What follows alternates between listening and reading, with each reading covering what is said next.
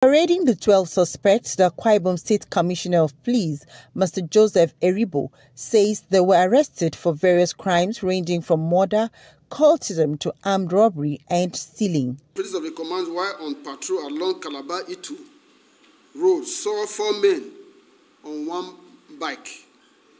The team immediately swung into action, pursued them and arrested 2. The arrested suspect confessed and led the command operative to their armed supplier, who was arrested, and the following items were recovered from him: 2 locally made long guns, 2 live cartridges, 12 refilled cartridges, 4 empty shells to be refilled, 1 sack containing gunpowder, 1 container of carbide.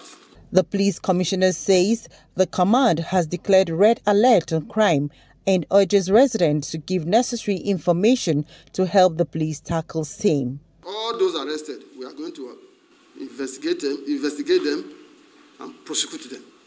No stone will be left unturned. Ours, we have the onerous task to keep the state safe for law-abiding citizens. And anybody who wants to try our will and resolve, we find it very hot in the arms of the law. The suspects are to be charged to court while investigations are ongoing to arrest those still at large.